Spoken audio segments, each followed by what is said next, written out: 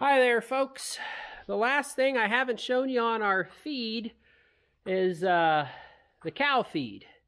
And conveniently, I just now have time to do some cow feed. So our cow feed's a lot different than our pig feed. The mineral we get here, which looks like this, I figured I'd actually show you guys what it all looks like this time.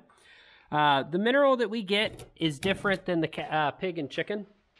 It actually says that I'm only allowed to give 0.2 pounds, I believe, per head per day.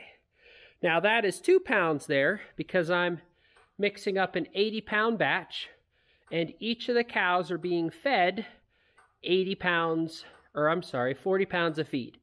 So the math works. So we have that. We also have our base 14%, which here is two 20-pound buckets. And then this is 11 pounds of soybean meal. And the reason that we use that is to increase the protein. And the bottom is 19 pounds of regular base mix as well.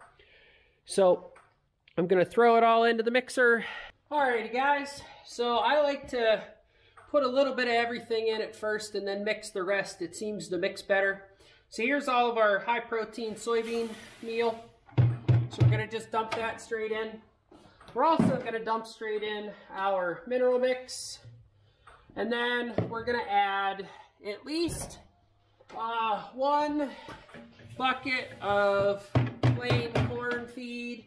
So what that's going to start doing is the mineral will start mixing in, and then as it's running, I'm sorry, I'm not in frame, as it's running, I'll throw the rest of the stuff in.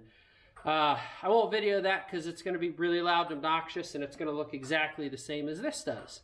And then I'll show you guys the finished product when we're done. Well, that's what the finished product looks like. You see all them little black specks?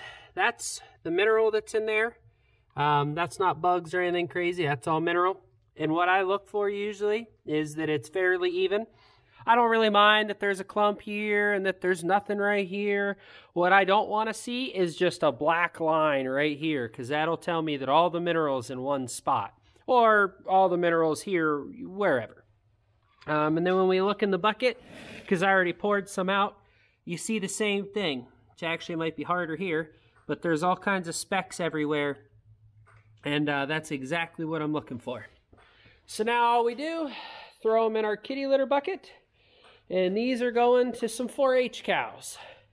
Actually, along with that last square bale, we have a 4-H set that we sponsor, and so we help them out when stuff like this happens, and they need just a little bit of food to get them by, or they need whatever the case may be.